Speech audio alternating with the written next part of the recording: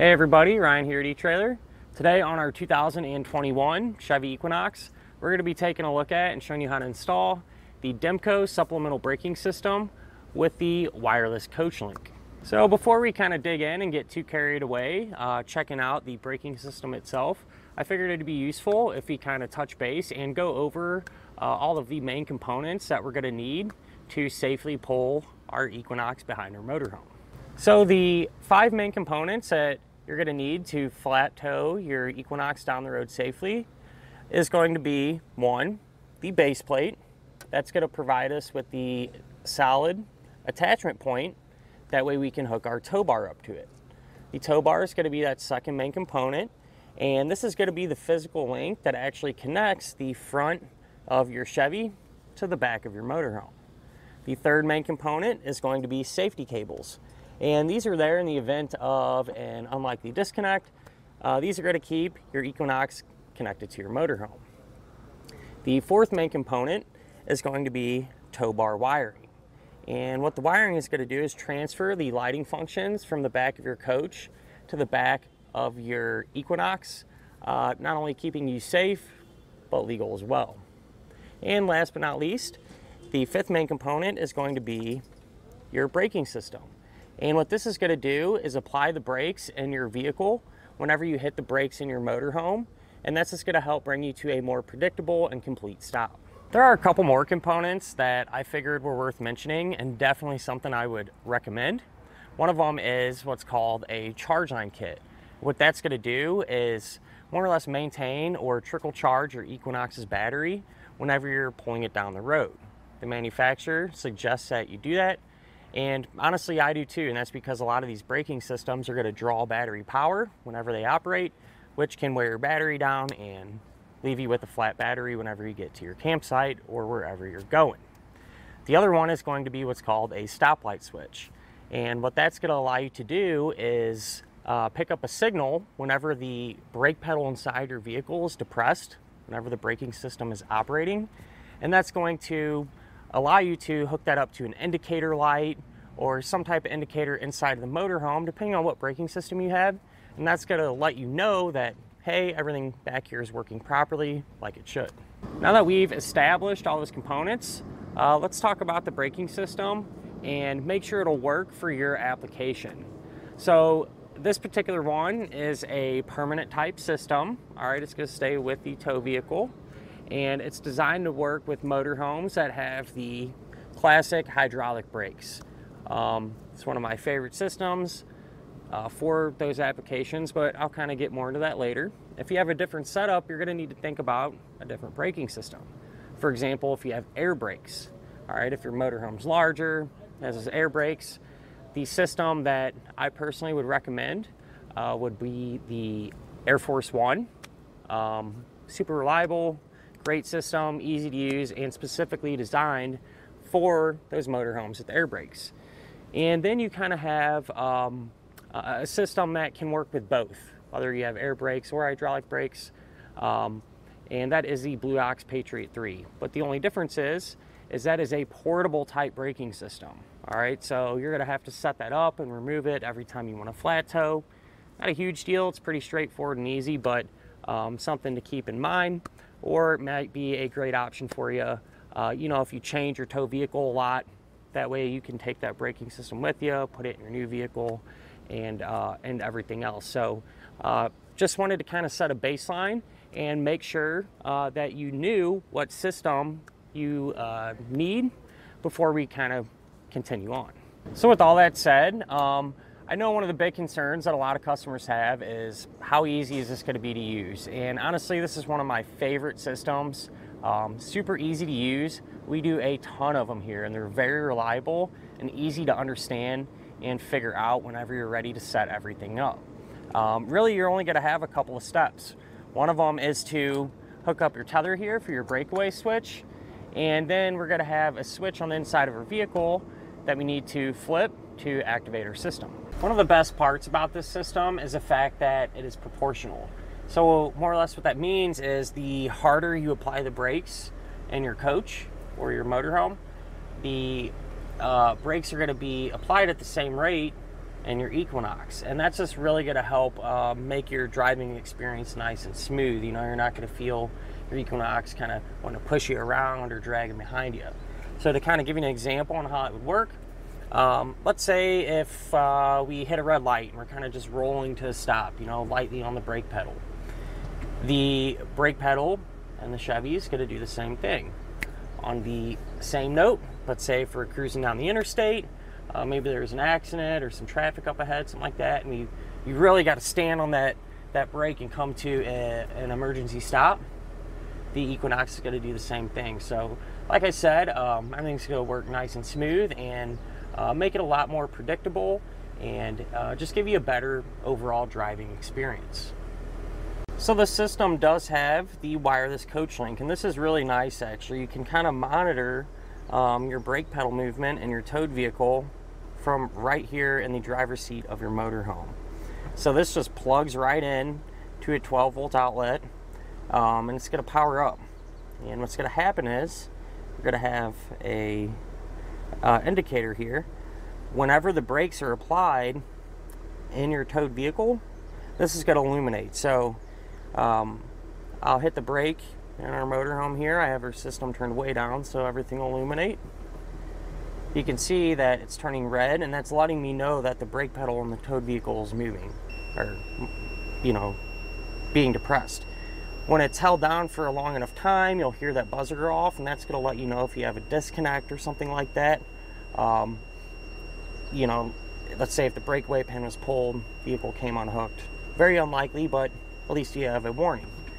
Whenever you let off the brake, that light goes away. So I did mention the breakaway switch or the breakaway pin, and that's what this component is here. It's just a safety device, and what this is going to do, if you were happen to come disconnected, very unlikely, but you know, there's always a possibility of those types of things. What would happen is this pin would get pulled out, and what that's going to do is activate the braking system on the Equinox, and that's just going to help slow things down and get you to a safe spot. So at the end of the day, a really reliable braking system, and one you really can't go wrong with. You know, it's going to help make for that smooth and safe travel.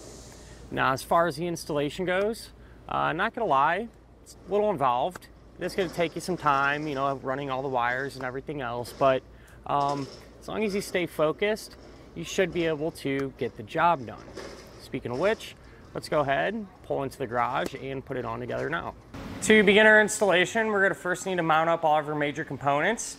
Now, you may have noticed the front of our vehicle is taken apart, and that's because we installed all of our other flat toe components, like the braking system, while we did the base plate, and that's because there's just all this extra room to work. So that's what I recommend doing. If not, this can be done with everything back together, just a little bit trickier. With that said, first thing that we're going to mount is our main operating unit, which is this here. And this is pretty straightforward. All I simply did was attach it to our fuse box cover.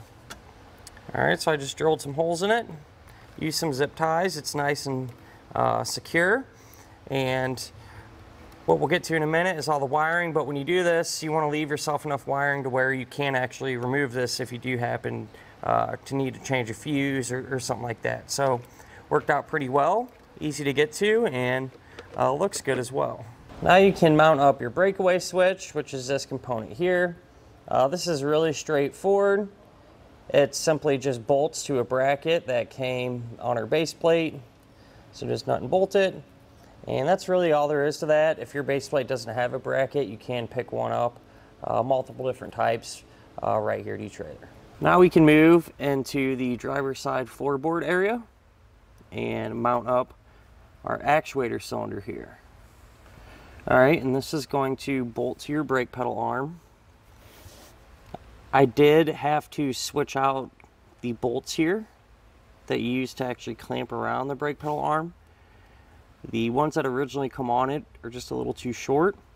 Good news is though, they actually include these longer ones in the kit, so you just switch those out. And bolt it to the brake pedal arm. Now when you tighten this down, you don't have to really, you know, barrel down on it by any means. You want it nice and snug, and it's going to provide us with plenty of clamping force. And what we're looking to do is we're going to have a wire coming off of that actuator cylinder, and that's going to have an anchor that needs to get connected to the firewall. So if you kind of pull this carpet back, then I have a ton of options as far as where we can mount it, but this setup actually turned out really nice. The kit's going to come with this bracket, that silver bracket there, and what you can do is overhang it and use these self-tappers to secure that bracket into the firewall. Alright, and then you can take your anchor and a nut and a bolt. The nut and a bolt does not come with it, so you will have to source it on your own. I just used a 5/16 bolt, maybe about 3/4 or an inch long, with a nylon lock nut to secure the anchor. And what we're looking to do is make sure everything is straight as possible. So not only this way, but also when the brake pedal is depressed, you want that cable to be nice and straight. That way it gives us a nice and smooth operation. You don't have to worry about damaging the cable or anything like that. You are going to want some slack in the cable whenever it is in the resting position. So a little bit of movement there. And you can achieve that on this side of the anchor. There's going to be a 4mm hex head set screw. So you can loosen that up, pull your cable either tighter or looser to the desired tension, and snug that set screw back down. Now you can grab the nylon air tube and get this plugged into the actuator cylinder. You want to have a nice clean cut on the end of it, which I'll show you in a minute. But this is a quick connect, so you're simply just going to plug that right in, kind of pull out, make sure it's seated, which it is, and this is eventually going to get routed out into the engine compartment. But before we do that, let's mount up our other component. That way we can run this out into the engine compartment, as well as some of the wires that need to go out there as well. Now I can focus on mounting up this component here, which is the G-force controller. I simply just use the provided screws to secure it to the driver's side kick panel. Really the only thing you have to pay attention to with this is you want it facing the direction of travel. So you want this black knob here to face towards the front of the vehicle. And you want to make sure it's nice and level and straight. So not only front to back and side to side. So find that good spot, secure it. Then we're going to have some wires that come off of it. So we're going to take these wires, as well as that nylon air tube that we had plugged into our actuator cylinder, find a spot to run them through the firewall and into the engine compartment, which will be located right here in this area.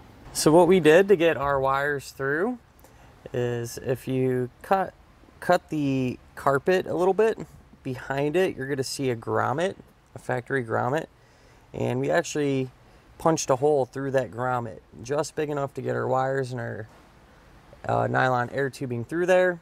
Be really careful when you do this. You don't want to you know, get carried away and damage one of the factory wires that run through there by accident. So just stay off to the side and take your time with it. Once you have that opening created, you can go ahead and push your wiring and your air tube through into the engine compartment. Now in the engine compartment, here's where our wiring and our nylon air tube come up. I just routed these alongside of each other towards our main operating unit. And while we're here, we can get the other end of our airline tube plugged into the operating unit. Goes right there. I said I'd show you what you want the end of the tube to look like. You want to use a tool like this, or a utility knife, or a tubing cutter. You don't want to use a regular pair of snips, because that can pinch it sometimes and potentially create a leak. So you just want to cut it, make sure it's nice and flat, straight, no burrs or anything like that on it. So that's a good example on how it should look. And this one just plugs right in the same way as we did the actuator cylinder. So we'll continue on with our wiring. So here's our G-force controller wires. We're going to have some wires that come right out of the main operating unit, and we're going to run these more or less together. I'm just going to run them down along through here over where our headlight would kind of be, where we can start to get everything hooked up. All right, so it's relatively straightforward. So the G-force controller wires, the green one, the yellow one, and the white one are going to get tied into our diode wiring. So you're going to cut the diode wiring in half. One end of the diode wiring you're going to connect with the G-force controller, so color for color. So green diode wire, green G-force controller wire. One end goes into a buck connector. Other end of the diode wire gets plugged in there to complete the circuit. Same thing with the yellow one, and same thing with the white one.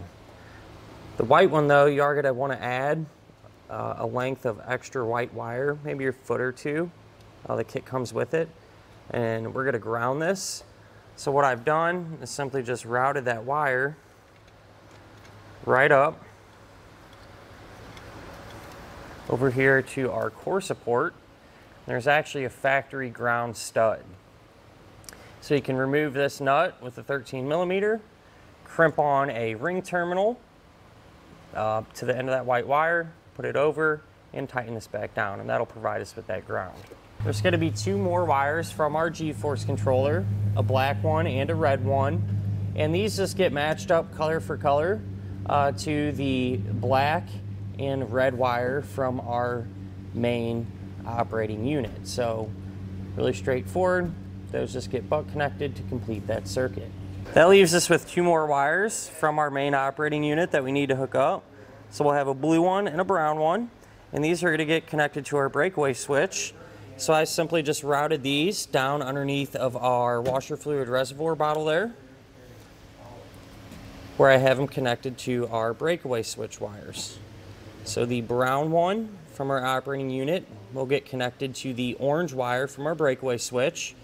And what I did with this one as well is I took an extra piece of wire, maybe 3 or 4 foot long, and put it into this side. This will get ran up to our battery. That way we can hook it up to power. But we'll come back to that in just a second.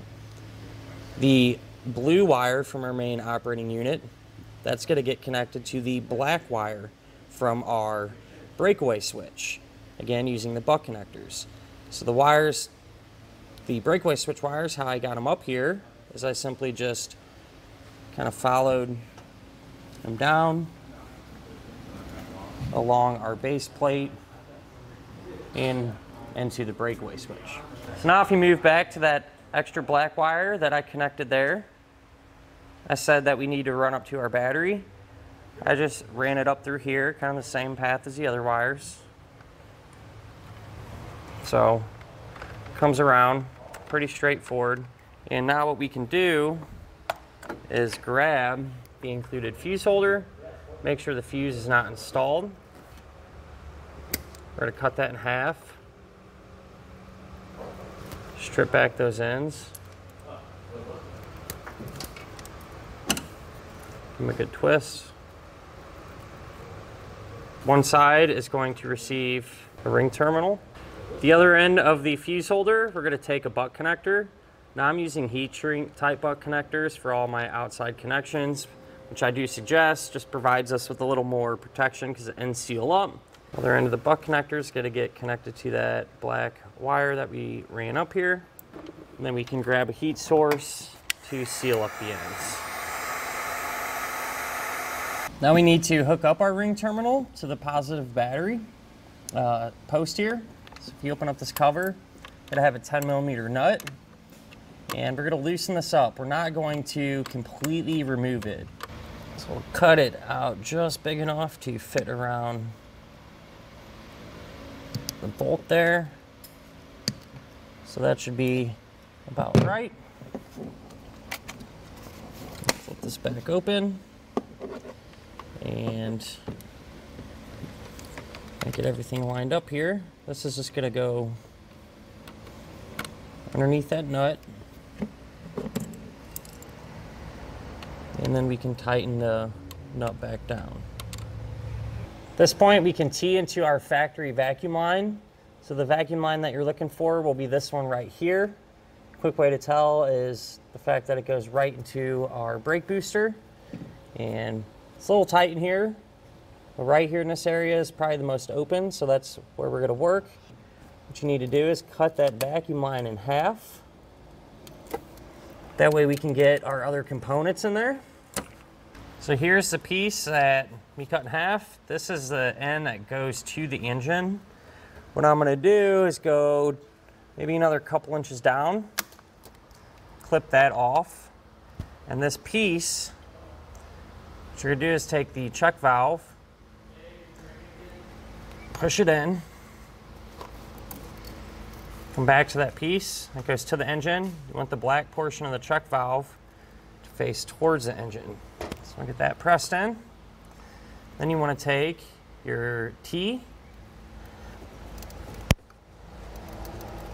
get that pushed on. This is simply just going to get connected to the other side of our vacuum line that goes to our brake booster. So we went ahead, cut off about 2 foot of the included hose. So one end is going to get pressed over that fitting that's pre-attached to our main operating unit. Other end is going to get plugged right into the T there. So the one last thing that we have to do, one of our major components, is the wireless transmitter here. So we're underneath the driver's side dash, and this is the transmitter box. All right, and what I did was just use the provided hook and loop fastener. It's sticky on the back, and I just stuck it to this plastic ventilation ductwork here.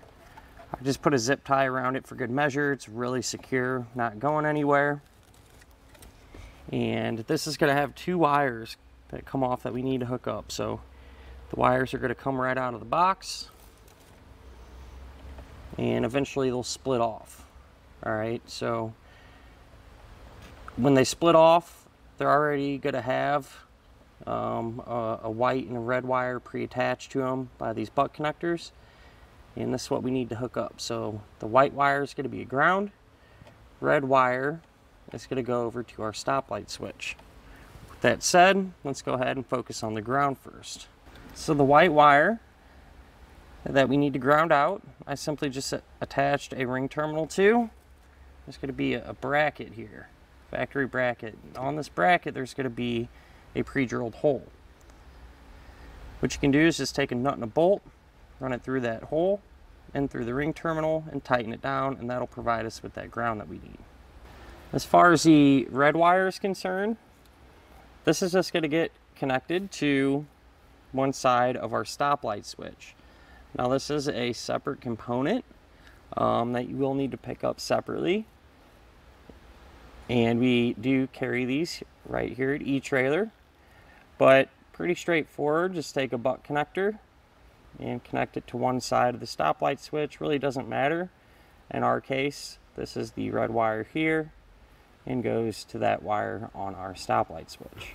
So I just figured I'd elaborate a little bit more about the stoplight switch, and the reason we need it is so we can actually pick up a brake light signal. So whenever the brake pedal is pushed down from our braking system operating, that's going to send a signal out of the switch to our wireless transmitter, which in turn will send that information to the monitor that we have plugged into the front of the motorhome. That's how we're going to be able to achieve and know that our brake pedal is being depressed in the vehicle whenever we're flat towing. So this is what the stoplight switch looks like. It's just going to get bolted to a bracket and kind of set against the brake pedal arm That way, whenever the brake pedal arm moves, it's going to activate that switch and send out the appropriate signal. So now with all of the components all hooked up and everything on our vehicle side, want to come back to our fuse holder, take the included fuse, and get that in position. So just to do a quick test, one thing that we can do is pull our breakaway switch here. So if we pull the pin out, we should hear our unit turn on and our brake pedal be depressed. Now with an extra set of hands, we can reattach our fascia.